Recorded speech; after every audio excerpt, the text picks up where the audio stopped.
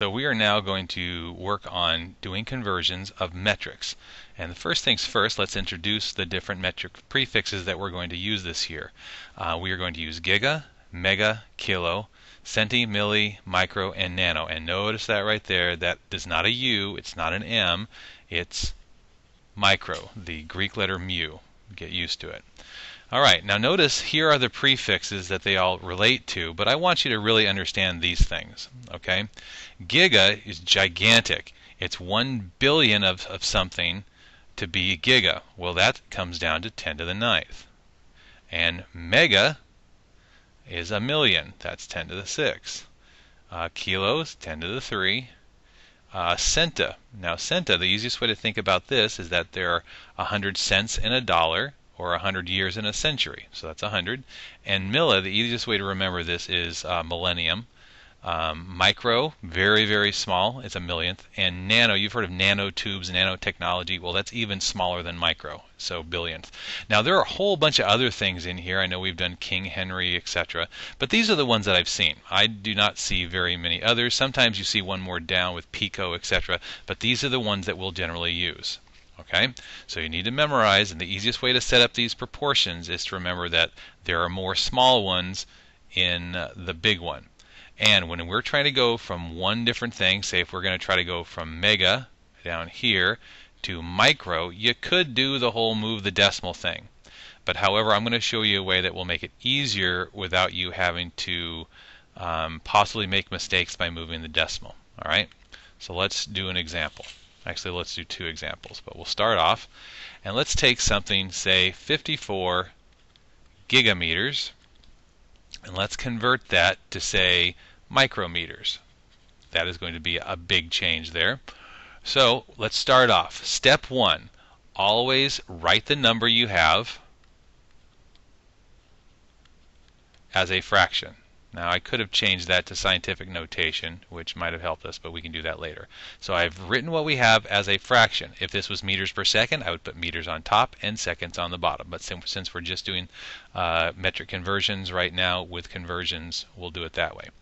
So now what I want to do is I always want to go back to home base. So I'm going to write that up here, go home. What is home? Well, in this case, it's meters and our different units, meters, liters, grams, newtons, etc. Anything without a prefix. So now notice I do not have any numbers here, but I can put gigameters here and meters.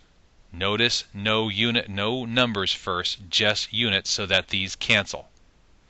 Now I look at it and I say, this is the small one. And there are a lot of meters in a gigameter. How many? A billion equals 1 gigameter. Notice I put in the units first, then the numbers so that they're equal.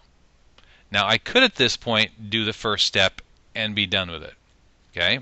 But instead I'm going to go on one more time, and now I'm going to go from meters to micrometers. I've gone home, now go out to the next stop. Think about it like this is Grand Central Station.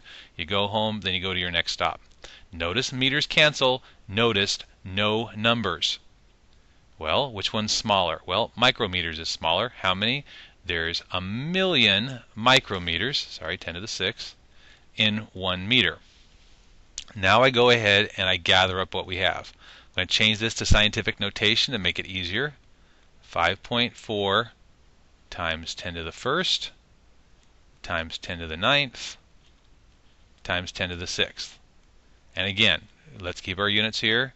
Remember that when doing exponents, this is 1 10, 9 tens, so we have 10 tens, 16 tens.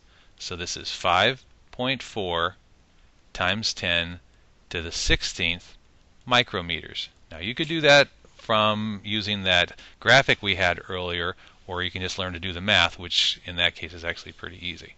Let's do another one. Let's do 6,400 nanometers. And why am I using meters? Okay, let's just get rid of meters. Let's say nanonewtons. If you don't know what a newton is yet, you will. It's a unit of force. I've never used nanonewtons before, but what the heck.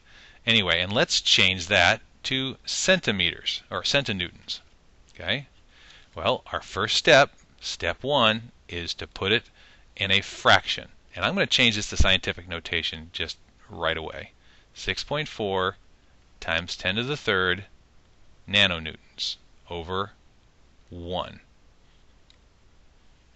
That's step 1. Step 2, go home.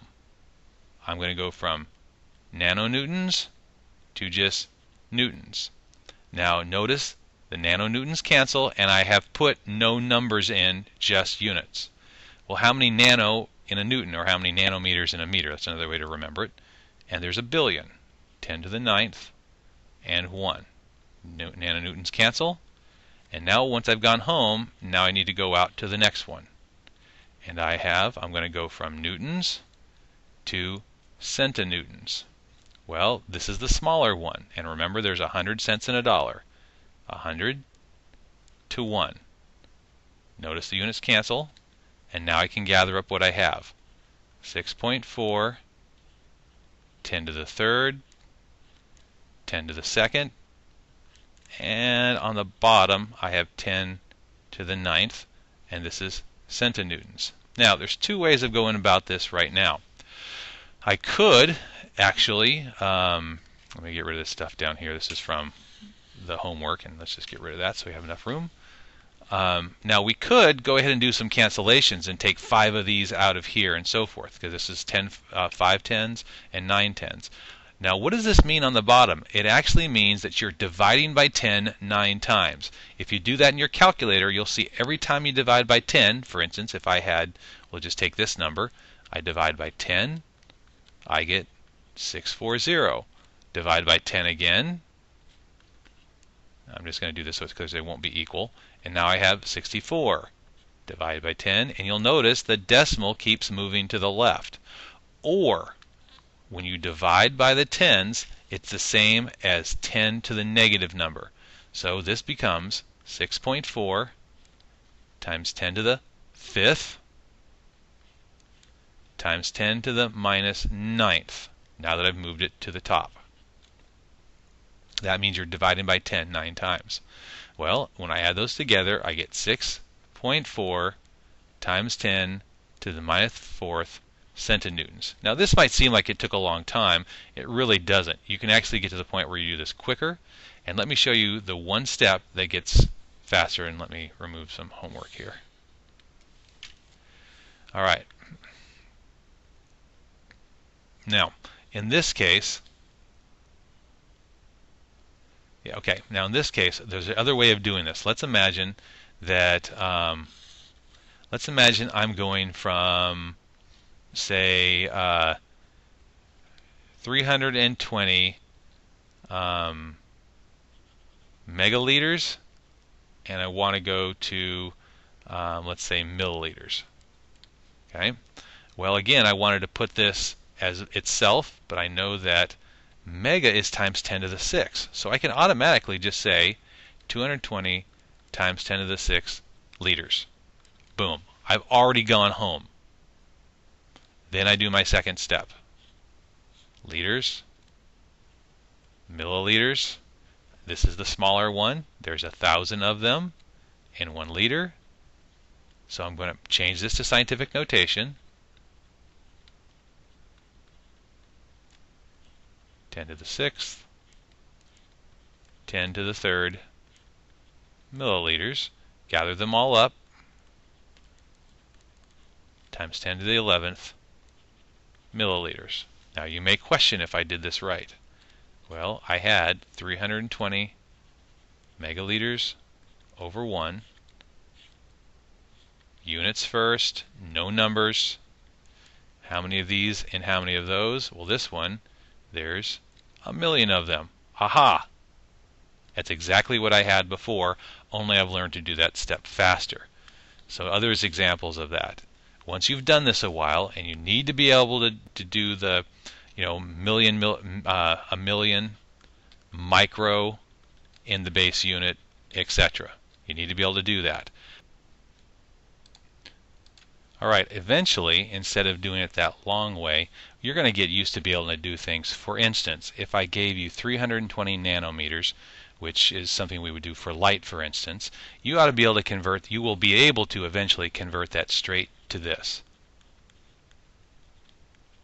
Or if I were to give you, 54 micrograms, you'd be able to convert that automatically to this. But don't worry, you don't have to be able to do that, but you do have to know that there are a million micro in the base unit.